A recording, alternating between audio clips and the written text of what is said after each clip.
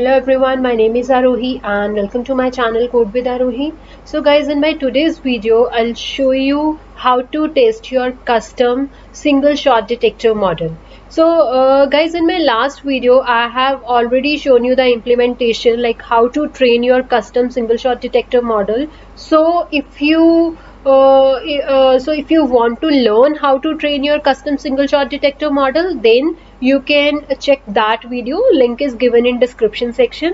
In this video, I will directly start from the testing part, right? So we'll directly perform the testing of this single shot detector. I'm just giving you a brief idea that we were working on two classes, headphone class and the earphone class, right? So basically what we want is we want to develop our object detector which can detect whether the object is headphone or earphone, right? So this is what we want. So after few epochs, I'm using see, model is still under training, so I am just showing you the implementation, how to test the single shot detector after few epochs. So you can see this result over here. So this is a headphone and this is the label we are getting, and over bounding box, and over here you can see we are getting 1, right? And then we are getting 0.503. So guys, from my previous class again, so we have given label number 1 to headphone and label number 2 to earphone. So this is a headphone, so that's why we are getting label number 1 over here, and this is the confidence score we are getting, right? So this is the output we are getting from our single shot detector model. So now I'll show you how I performed this functionality. So guys, for this, again, the code which you need to the code which we are using is that code is present in this GitHub repo. So you have to so if you are directly checking this video, you need to clone this GitHub repo first, and link is given in description section, right? So from this GitHub repo, just see in this GitHub repo, I have added one more file, guys. So this test_SSD_ model, this Jupyter notebook I have added, right? So this notebook will show you the implementation, how to test your custom model. So let's open this notebook. So this is the notebook. Okay, so first of all, we are importing all the required modules, right?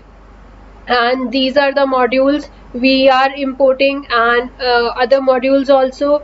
After that, just see over here, the code is starting from here, the important code. Okay, so this net shape 300, 300, this simply means, so we are working on SSD 300 model, which will accept the input size of 300 into 300. Image size should be 300 into 300. Okay, so that is what I'm writing over here, and this is the data format. Okay, and after that we are using this placeholder which will accept the input, and after that these are some pre-processing steps, right?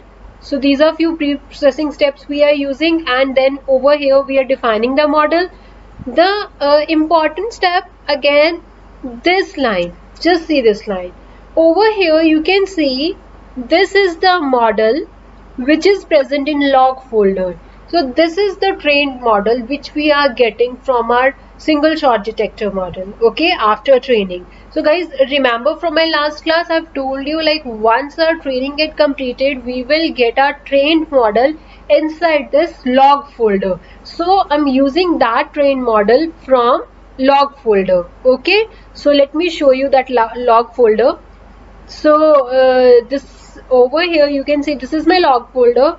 Inside this log folder, I have multiple models, right? So epoch wise epoch, you will get multiple models, and I'm using the latest model, this one. I'm using this model right now to test my algorithm, but training is still going on. Okay, so this is the model I have used over here, and then we are starting the session and initializing the variables. After that, just see here, we are using one function with the name of process image. This function is responsible for providing you, this function will give you the class name of the object, it will give you the label, and it will give you the bounding box coordinates, right? So class it will give you the label, means class name, it will give you the score, and it will give you the bounding box for each object, right? So this is the important function which we are using. Now we will read our images on which we want to perform the detection. So over here I'm giving the path to demo folder. Okay, let's see what is there in my demo folder. So inside my demo folder here, so these are the two images. I want to make predictions on these two images. Okay, so what we are doing is path equals to this, that means it will go inside a demo folder, and over here I'm using list directory which will give me the list of files and folders which is inside demo folder. So it is showing me that we have two different files in it, and then I'm reading the file using CV2. After that I'm using process_image function, this function, process_image function.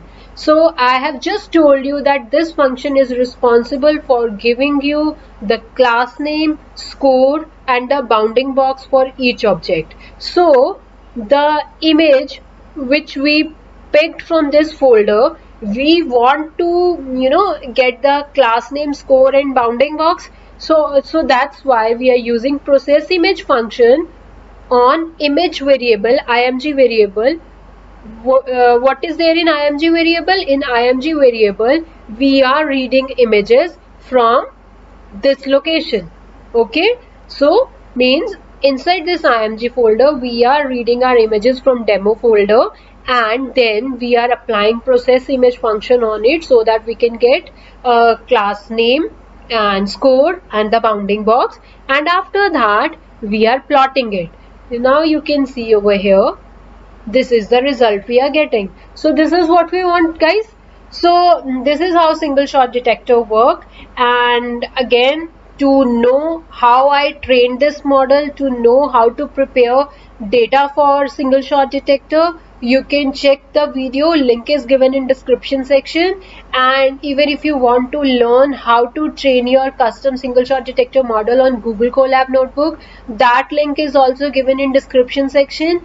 And even I'll give this link also in my description section so that you can try this code. So guys, hope you like my video, and guys please share, subscribe, and like my channel if you like watching my videos. Thank you so much.